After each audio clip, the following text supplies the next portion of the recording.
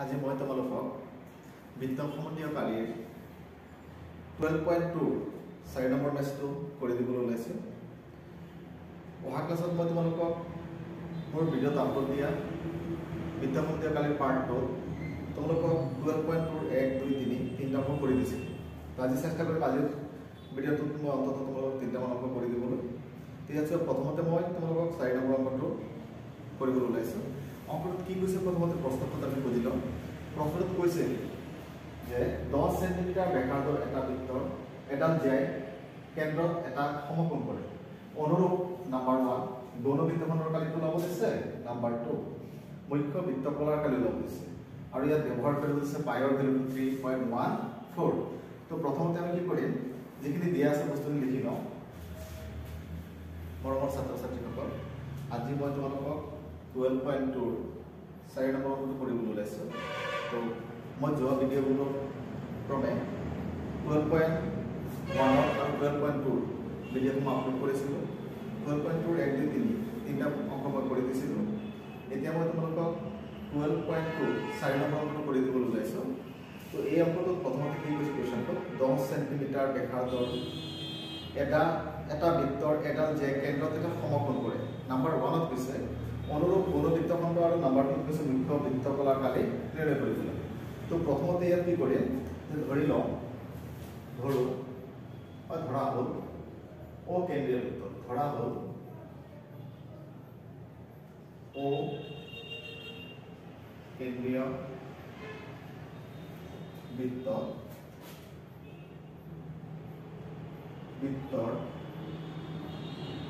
ব্যাসাৰ্ধ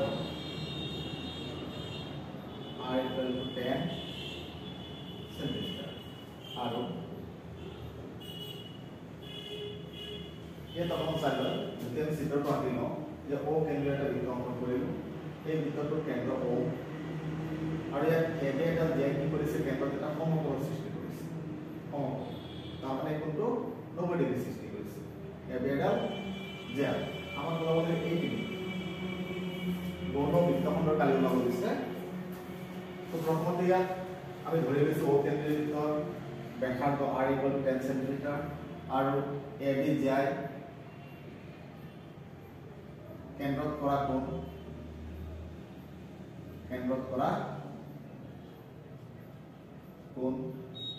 থিটা বুলি ধৰো। থিটা ইকুৱেল কিমান বুলি কৈছে আমাক, 90 ডিগ্ৰী। তো নাম্বাৰ 1ত কৈছে আমাক অনুৰূপ গৌণ বৃত্তখণ্ডৰ কালি ওলাব লাগে। তো চোৱা এতেকে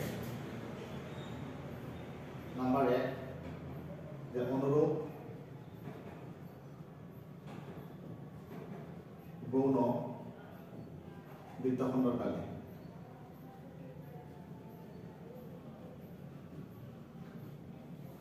অনুৰূপ শব্দটো লিখিলে হ'ব গৌণ বৃত্তখণ্ডৰ কালি। গৌণ বৃত্তখণ্ডৰ কালিৰ ফৰ্মুলা আমি কি জানো, বৃত্তখণ্ডৰ কালি। আমি এই বৃত্তকলাটোৰ কালি ওলাই ত্ৰিভুজৰ কালি বাদ দিম। লিখিম থিটা বাই 360 ইনটু পাই r স্কয়ার মাইনাস এইটো ত্ৰিভুজৰ কালি। এই ত্ৰিভুজটো কি বুলি লিখিম, ত্ৰিভুজ ও এ বি কালি। ইয়াত চোৱা থিটা আমি কিমান দিয়া আছে, থিটা আমাক 90 ডিগ্ৰী দিয়া আছে, 90 ডিগ্ৰী। তো 360 পাইৰ মানটো আমাক ল'ব দিছে 3.14 ইনটু r স্কয়াৰ, r ৰ ভ্যালু কিমান 10 square minus O A B ত্ৰিভুজৰ কালি। আমি যদি কোনটো 90 ডিগ্ৰী দিয়ে আছে প্ৰশ্ন, গতিকে ত্ৰিভুজটো কি হ'ব আমাৰ সমকোণী ত্ৰিভুজ। সমকোণী ত্ৰিভুজৰ কালি আমি জানো হাফ ভূমি উন্নতি। ভূমি যদি ও এ হয়, উন্নতি কি হ'ব ও বি। আমি সমকোণী ত্ৰিভুজৰ কালিৰ পদ্ধতি ব্যৱহাৰ কৰিছোঁ। চোৱা 0 0 আমি কাটি দিলোঁ, 936 4 বাৰ। গতিকে আমি তলত লিখিম 4, ওপৰত কিমান হ'ব 3.14 ইনটু 10 গুণ 100 মাইনাস হাফ ইনটু ও এর ভ্যালু কিমান দিছে 10, ও বি কিমান দিছে 10। আমি লিখিম সেন্টিমিটার স্কয়ার, 2 10 5 বাৰ। এতিয়া সো ওপৰত কি হ'ব, 100 দুটা 0 আছে, আৰু ইয়াত 3.14 দুটা 0 কাৰণে 0.2 নোহোৱা হৈ যাব। 3 1 4 তলত হ'ব 4 minus 5 into 10 50 centimeter square here divide কৰি কি হ'ব চোৱা 3 1 4 4 ৰে divide কৰি 31 of 4 কেটা যাব 7 বা 5 4 গ'ল 28 থাকে তোমাৰ 3 4 টো আনি গ'ল divide যাব 8 বা 7 4 আকৌ 32 থাকিল 2 পইণ্ট দিলো 0 divide যাব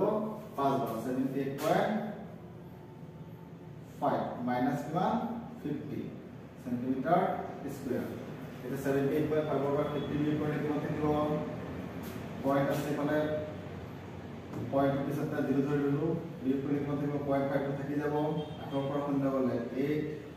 7 ৰ পৰা 5 গলে 2 centimeter square গতিকে আমি আপোনালোক ঘনবৃত্তখনৰ কালি 28.5 centimeter square ইয়াৰ পিছৰ পৰৱৰ্তী পৰ্যায়ত আমাৰ সেকেন্ড পাৰ্ট 2 নম্বৰত কৈছে আমাৰ 2 নম্বৰ প্ৰশ্নত কৈছে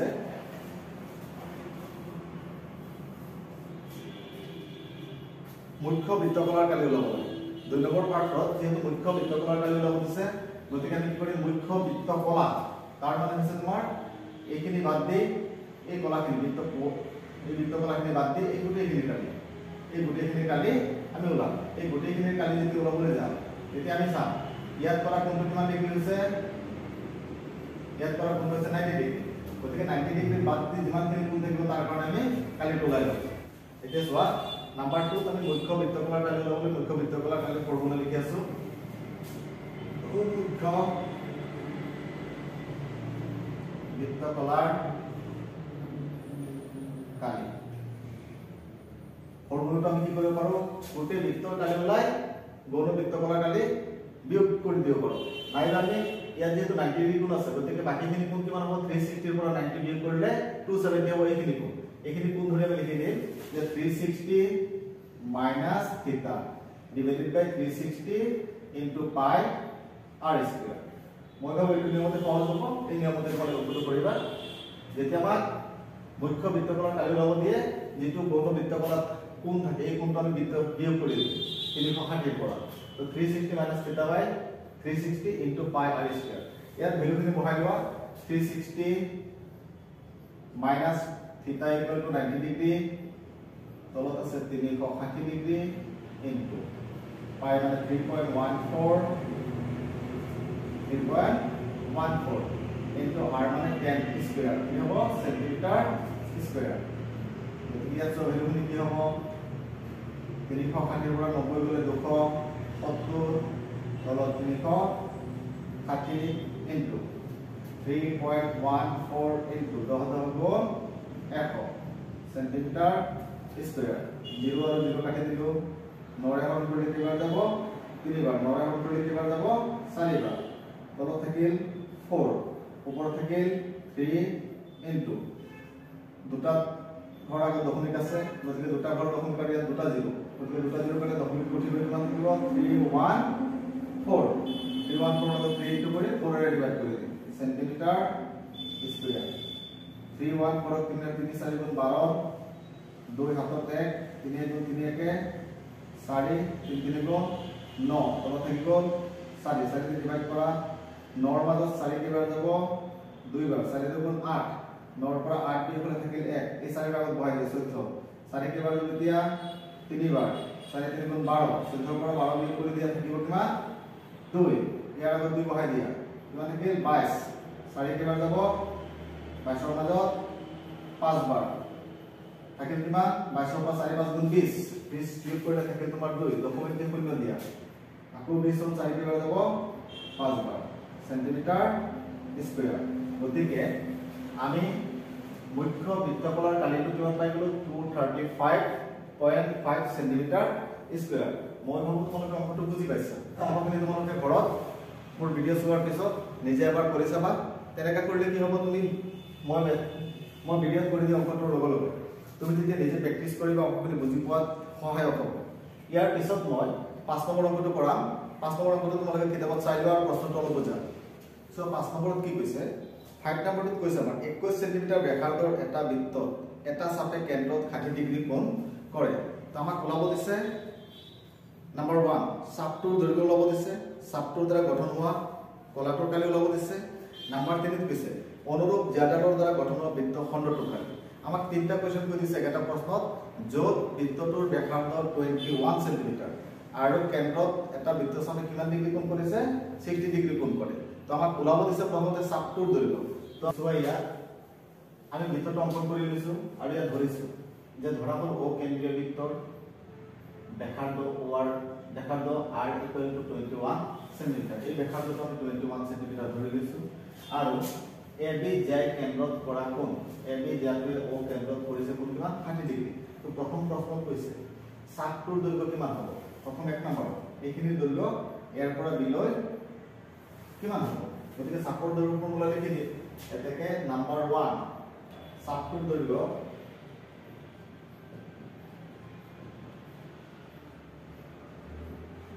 চাপটোৰ দৈৰ্ঘ্যৰ সূত্ৰ আছিল থিটা বাই 360 into 2 pi r ফৰ্মুলা বহাই দিলে থিটা মানে হৈছে তোমাৰ 60 ডিগ্ৰী তলত হ'ব 360 into 2 pi হৈছে 22/7 r equal to 21 সেন্টিমিটার তো আমি কি কৰিম 0 আৰু 0 কাটি গ'ল 6 37 6 বাৰ ইয়াত 7 21 ফৰ্ম কৰিলে 7 বাৰ 7 দিন 21 ফৰ্ম কৰিলে 3 বাৰ যাব এই 3 দি 6 ফৰ্ম কৰিলে 2 বাৰ যাব এই 2 আৰু 2 কাটি দিলো তো ওপৰত গোটেইখিনি কটাকটি কৰি ওপৰত থাকি গ'ল কিমান 22 সেন্টিমিটাৰ তো সোৱা চাপটোৰ দৈৰ্ঘ্য আমি কিমান পাইছো 22 সেন্টিমিটাৰ তো সোৱা ইয়াৰ সেকেন্ড পাৰ্ট হৈছে এই চাপটোৰ দ্বাৰা গঠন হোৱা বৃত্তকলাটোৰ কালি ওলাব দিছে সেকেন্ড পাৰ্ট প্ৰথমটো আমি কৰিলো এতিয়া দুই নম্বৰটো কৰি আছে ইয়াতে চাপটোৰ দ্বাৰা গঠন হোৱা বৃত্তকলাৰ কালি গঠন হোৱা বৃত্তকলাৰ কালি ফৰ্মুলা আমি জানো থিটা বাই 360 into pi r square বৃত্তকলাৰ কালিৰ ফৰ্মুলা হৈছে থিটা বাই 360 pi r square তো আমাক এই চাপখিনি মানে এই বৃত্তকলাটোৰ কালি ওলাব দিছে তো এই বৃত্তকলাটোৰ কালিৰ কাৰণে কি লিখিলো থিটা বাই 360 pi r square এতিয়া ভ্যালুখিনি আমি বহাই দিম থিটাৰ ভ্যালু হৈছে 60 ডিগ্ৰী তলত হ'ব 360 into pi r ভ্যালু হৈছে 22/7 r square মানে r এর ভ্যালুটা আমি দুবার লিখি 21 into 21 সেন্টিমিটার স্কয়ার ইয়াতে কি হ'ব 0 0 ক্যান্সেল হ'ব 6 36 কিবার যাব 6 বার এই 7 21 কাটি দিয়ে কিবার যাব 7 বার 7 21 কিবার যাব 3 বার এই 3 6 2 বার 2 22 যাব তোমার 11 এটা আমি 11 আৰু 21 পূৰণ কৰিলে কি হ'ব 11 into 1 11 11 into 2 11 into 2 22 আৰু 7 এক ললে 231 সেন্টিমিটাৰ স্কয়াৰ হ'ব তো এতিয়া আমি এই অংকটোৰে 3 নম্বৰ পাৰ্টটো কৰিবলৈ ওলাইছো 3 নম্বৰ পাৰ্টত কি কৈছে 3 নম্বৰ পাৰ্টত কৈছে আমাক অনুৰূপ জ্যাদাৰৰ দ্বাৰা গঠন হোৱা বৃত্তখণ্ডটোৰ কালি ওলাব লাগে তো চিত্ৰ যদি আমি লক্ষ্য কৰো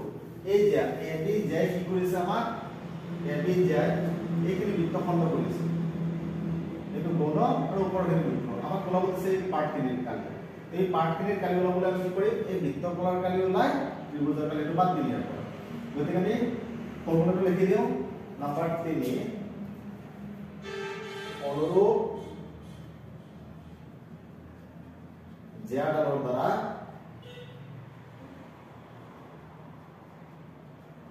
গঠন হোৱা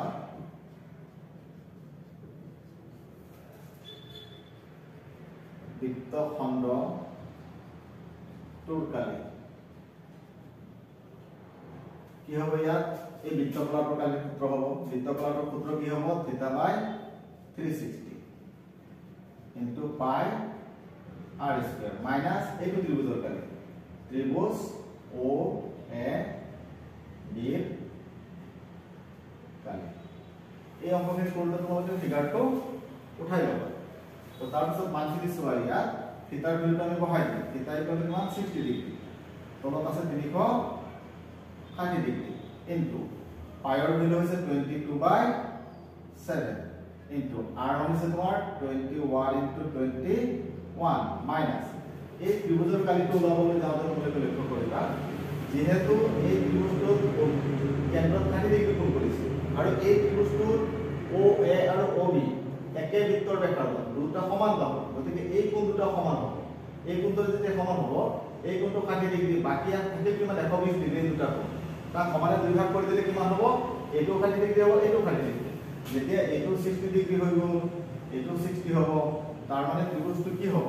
এটা সমবাহু ত্ৰিভুজ হ'ব সমবাহু ত্ৰিভুজৰ কালিৰ ফৰ্মুলা আমি জানো ক্লাস 9 ত তোমালোকে হিৰনৰ সূত্ৰ যিটো চেপ্টাৰ আছিল তাতে পাই আহিছিলা তো সমবাহু ত্ৰিভুজৰ কালিৰ সূত্ৰ √3/4 ইনটু বাহু স্কয়াৰ বাহু মানে OA স্কয়াৰ ইয়া তোমালোকে লিখি দিব পাৰা যেহেতু OAB এটা সমবাহু ত্রিভুজ সমবাহু ত্রিভুজ কেনেকৈ হ'ল নিশ্চয় গম পাইছা তো আমি ইয়াত মানখিনি বহাই দিম তো চোৱা ইয়াত 0 আৰু 0 কাটি দিলো 6 36 কেইবাৰ যাব 6 বাৰ তাৰ পিছত কি আগৰ নিয়ম আগত কৰিছিলো আমি 7 31 কেইবাৰ যাব 3 বাৰ 3 6 2 বাৰ এই 2 আৰু 2 2 22 কাটি দিলে কেইবাৰ যাব 11 বাৰ 11 আৰু 21 পূৰণ হ'লে কিমান হ'ব আমাৰ 11 পূৰণ 1 11 11 পূৰণ 2 22 থাকে 23 মাইনাস এখিনি মান √3 এর ভ্যালু যেহেতু ইয়াত দিয়া নাই আমাক তলত 4 ও এ মানে আছে 21 স্কয়ার এককটো কি হ'ব সেন্টিমিটার স্কয়ার তো সোয়া 231 মাইনাস √3/4 আর ইয়াত কিমান আছে 21 স্কয়ার 21 ইনটু 21 কিমান হ'ব 441 তলত কিমান থাকিব 4 ইয়াত কিমান আছে √3 আমি গতিকে এই মানখিনি আমাৰ হ'ব आंसर তো 3 নম্বৰ 5 নম্বৰ অংক দিয়া 3 নম্বৰ পাৰ্টটো তোমালোকে বুজি পাইছা চাগে আমাক এইখিনি ওলাব দিছিলে অনুৰূপ জ্ঞানবলৰ গঠনৰ বৃত্তখণ্ডৰ কালি তো আমি কি কৰিলো বৃত্তকলাৰ কালিৰ পৰা ত্ৰিভুজৰ কালি বাদ দিলো সূত্ৰ লিখিলো বৃত্তকলাৰ কালিৰ সূত্ৰ ত্ৰিভুজ এইটো ত্ৰিভুজৰ কালি বৃত্তকলাৰ কালিৰ সূত্ৰ মানখিনি বহাই দিছো এটা মানে 360 তলত 360 দি এটা মানে 30 ডিগ্ৰী আৰু তলত 360 দিয়া আছে ইনটু পাই ইকুৱেল টু 22/7 লিখিলো আৰ স্কয়াৰ মানে 21 দুই বাৰ মাইনাস যেহেতু সমবাহু ত্ৰিভুজ কেনে কৈছো মই বুজাই দিলো ইয়া সমবাহু ত্ৰিভুজ হলে তাৰ কালিৰ ফৰ্মুলা √3/4 বাহু স্কয়াৰ বাহু মানে OA স্কয়াৰ তলত আছে কিমান 4 ইয়াত 0 0 কাটিলো 6 36 6 বাৰ তাৰ পিছত কি কৰিলো 7 21 3 বাৰ 3 6 ফৰ্ম 2 বাৰ 2 2 22 কেনসেল গ'ল 11 বাৰ 11 21 ফৰ্ম 231 ইয়াত OA এৰ ভ্যালুটো বহাই দিছো আমি তাৰপিছত 231 মাইনাস এটা আমি একো কৰা নাই মাত্ৰ 21 গুণ 441 লিখি √3 লগত লিখি তলত 4 লিখি দিম এখিনি হৈছে আমাৰ आंसर গতিকে অংকটো উঠাই লোৱা ইয়াৰ পিছত মই 6 নম্বৰ অংকটো কৰি দি আছো এতিয়া মই 12.2 ৰ 5 নম্বৰ অংকটো কৰিবলৈ ওলাইছো ইয়াত প্ৰথমতে তোমালোকে কোৱেশ্চনটো চাই লোৱা কি দিছে 15 সেন্টিমিটাৰ ব্যাসাৰ্ধৰ এটা বৃত্তৰ এডাল যায় কেন্দ্ৰত এটা 60 ডিগ্ৰীৰ কোণ কৰে বৃত্তটোৰ অনুৰূপ গৌণ আৰু মুখ্য বৃত্তখণ্ডৰ কালি ওলাব লাগে আৰু ইয়াত ব্যৱহাৰ কৰিব দিছে পাইৰ ভ্যালুটো তোমাৰ 3.14 √3 এৰ ভ্যালু দিছে 1.73 তো 6 নম্বৰত আমি ধৰি লৈছো O কেন্দ্ৰীয় বৃত্ত ব্যাসাৰ্ধ OA এটো 15 সেন্টিমিটাৰ আমি ধৰি লৈছো আৰু ধৰি লৈছো AB যে কেন্দ্ৰত কিমান ডিগ্ৰী কোণ কৰিছে θ = 60 ডিগ্ৰী কোণ কৰিছে এতিয়া আমাক ওলাব কি দিছে ওলাব দিছে যে অনুৰূপ গৌণ আৰু মুখ্য বৃত্তখণ্ডৰ কালি অনুৰূপ গৌণ তাৰ মানে এইখিনি থাৰ কালি ওলাব দিছে তাৰ পিছত বাকিখিনিৰ কালি ওলাব দিছে তো এইখিনি কালি ওলাবলৈ কি কৰি ঠিক আগৰ অংকটোৰ লগত 5 নম্বৰ অংকৰ 3 নম্বৰ পাৰ্টটো তোমালোকে মনত কৰা তাতো একেই আছিল মাত্ৰ ব্যাসাৰ্ধ আছিল 21 সেন্টিমিটাৰ মই ভাবো অংকটো তোমালোকে নিজে কৰিব পাৰিলা হয় প্ৰথমে মই কৰি দি আছো ইয়াত আমি কি কৰিম এই বৃত্তকলাৰ কালিটো ওলাই ত্ৰিভুজৰ কালিটো বাদ দি দিম তো ইয়াত ত্ৰিভুজৰ কালিটো বাদ দিবলৈ কি আগৰ নিচিনা আছে ইয়াত 30 ডিগ্ৰী হলে এই কোণটো 60 হ'ব এইটো 60 হ'ব কেনেকা হৈছে যে OA আৰু OB একে ব্যাসাৰ্ধ হলে এইটো 60 ডিগ্ৰী মানে কি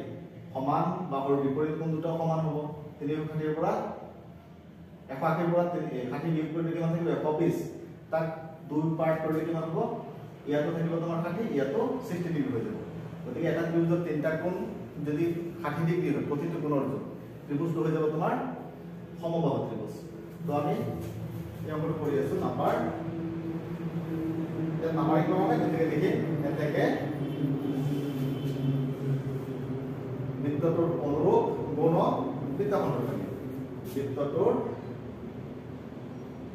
অনুৰূপ বৃত্তখণ্ডৰ কালি সূত্ৰটো জানো থিটা বাই 360 ইনটু পাই r স্কয়াৰ মাইনাস এইটো ত্ৰিভুজৰ কালি লিখিম ত্ৰিভুজ OAB ৰ কালি OAB ৰ কালি theta is 60 degree তলত হ'ব 360 into pi ৰ ভ্যালু ল'ব দিছে 3.14 into r equal to কিমান ল'ব দিছে আমাক 15 স্কয়াৰ মাইনাস ত্ৰিভুজৰ কালি কি হ'ব এই আগৰ নিচিনা সমবাহু ত্ৰিভুজৰ কালি √3/4 বাহু স্কয়াৰ বাহু মানে OA স্কয়াৰ 0 0 কাটি দিলো 6 সেন্টিমিটাৰ কেবাৰ যাব 6 বাৰ যাব তো মই এবাৰ কি কৰিম 6 টো ৰাখি থম তলত ইয়াত কিমান হ'ব 3.14 15 কোন কিমান হ'ব 225 মাইনাস √3 ভ্যালুটো কিমান দিছে 1.73 তলত হ'ব 4 ইনটু y মানে কিমান কৈছে 15 স্কয়াৰ এককটো কি হ'ব সেন্টিমিটাৰ স্কয়াৰ তো ইয়াত চোৱা আমি 6 দি যদি ডিভাইড কৰি দিও ইয়াত 3 ৰ হৰণ কৰিলে যাব 2 বাৰ 3 ৰ হৰণ কৰিলে যাব 7 3 খান গুণ কৰি থাকিলে 15 কেইবাৰ যাব 3 5 বাৰ তলত থাকিব 2 ওপৰত থাকিব 75 into 3.14 ইনটু কৰি লবা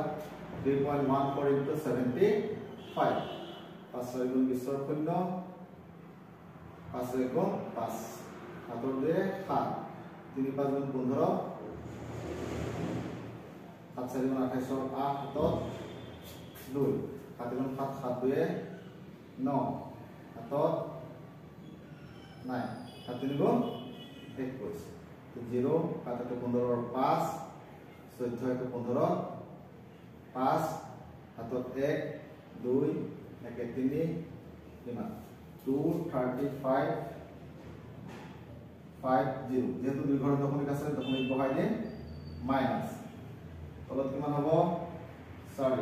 ওপৰত 1.73 ইনটু 15 স্কয়াৰ মানে 225 সেন্টিমিটাৰ স্কয়াৰ আমি এক ডিভাইড কৰি দিম 2 এৰ হৰণ কৰিলে কেইবাৰ যাব একবাৰ 3 2 কেইবাৰ যাব একবাৰ থাকিলে 15 2 কেইবাৰ যাব 7 বাৰ 7 গুণ 14 থাকিলে দশমিক আছে বহাই দিম একটু 5 ৰ লগত 15 2 কেইবাৰ যাব আকৌ 7 বাৰ থাকিল 1 10 2 কেইবাৰ যাব 5 বাৰ মাইনাস এই দুটা ইনটু কৰি 4 ৰে ডিভাইড কৰি 389.25 divided by 4 যেহেতু কি আছে ইয়াৰ দশমিক আছে আমি দুই ঘৰৰ দশমিক দিব তো এতিয়া সো আমি কি কৰিম 117.75 মাইনাস আমি ডিভাইড কৰিম ডিভাইড কৰিলে কি হ'ব 3 ৰ 4 নাযায় 8 লৈ 38 ত 4 কেইবাৰ যাব 9 বাৰ 9 4 গুণ 36 থাকিল কিমান 2 9 আগত হ'ব 29 4 কেইবাৰ যাব 7 বাৰ 7 4 গুণ 28 থাকিল 1 দশমিক আছে দশমিক কৰি দিম 12 আগত বহি 4 কেইবাৰ যাব এতিয়া 12 ৰ লগত 4 3 বাৰ 3 4 গুণ 12 মিলিব 5 পাইছো 5 ক 4 হৰণ কৰিলে যাব 1 বাৰ থাকিল 1 দশমিকটো দিয়ে আছে 0 বহল 10 4 কেইবাৰ যাব 2 বাৰ 4 গুণ 8 আকৌ থাকিল কিমান 2 0 এটা দিলো 20 4 কেইবাৰ যাব 5 বাৰ এটা বি কৰি দিটো ভ্যালু পাম 7 ৰ পৰা 7 গলে 0 11 ৰ পৰা 9 গলে 2 20.435 সেন্টিমিটাৰ স্কয়াৰ গতিকে এইটো হৈছে আমাৰ গৌণ বৃত্তখণ্ডৰ কালি ইয়াত চোৱা মই মুখ্য বৃত্তখণ্ডৰ কালিটো লবলৈ কি কৰিছো গোটেই বৃত্তটোৰ কালি ওলাইছো মানে ফৰ্মুলা লৈছো বৃত্তটোৰ কালি তাৰ পৰা এইখিনিৰ কালি বিয়োগ কৰি দিলে এইখিনি থাকি যাব যেটো আমাৰ কি হ'ব এটো মুখ্য বৃত্তখণ্ড তো বৃত্তটোৰ কালিৰ ফৰ্মুলা লিখিম থিটা কিমান আছিল পাই r স্কয়াৰ বৃত্তৰ কালি পাই r স্কয়াৰ মাইনাস গৌণ বৃত্তখণ্ডৰ কালিৰ ভ্যালু যেহেতু একক ওলাইছিল গতিকে আমি মানটো লিখি দিম গৌণ বৃত্তখণ্ডৰ কালিৰ কিমান পাইছিল 20.4375 নিশ্চয় মনত আছে আমি পাইৰ ভ্যালুটো লিখিছো 3.14 ইনটু r মানে 15 স্কয়াৰ মাইনাস এটো ভ্যালু কিমান পাইছো 20.4375 centimetre square 3.14 into 15 minus 20.4375 centimetre square এই পুরোটো মই আগতে কৰিছিলো তো সোয়াই দিয়া তোমালোকে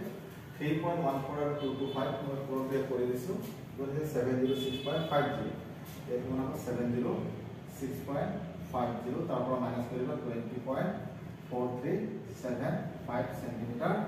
স্কয়াৰ তো বিয়োগ কৰিলে বিয়োগ পাতে নলিয়া 20.4375 দুটা হল 0 0 পূৰণ কৰি দিছো তোৰ পৰা না যায় 11 কৰি দিয়া কি বনাইছো তো 5 গলে কিমান থাকিব 5 ইয়াত আছে 9 9 পৰা 7 গলে 2 ইয়াত থাকিব কিমান 9 6 গলে 9 পৰা 6 3 গলে 6 ইয়াত 4 হল 11 কৰিছিল 4 পৰা 4 গলে 0.6 ৰ পৰা 0 গলে 6 15 পৰা 2 না যায় 10 পৰা 2 গলে 8 ইয়াত কিমান থাকে 6 6 8 6.0625 সেন্টিমিটার স্কয়ার গতিকে সোয়া আমাৰ কি ওলাই গল মুখ্য বৃত্তখণ্ডৰ কালি ওলাই গল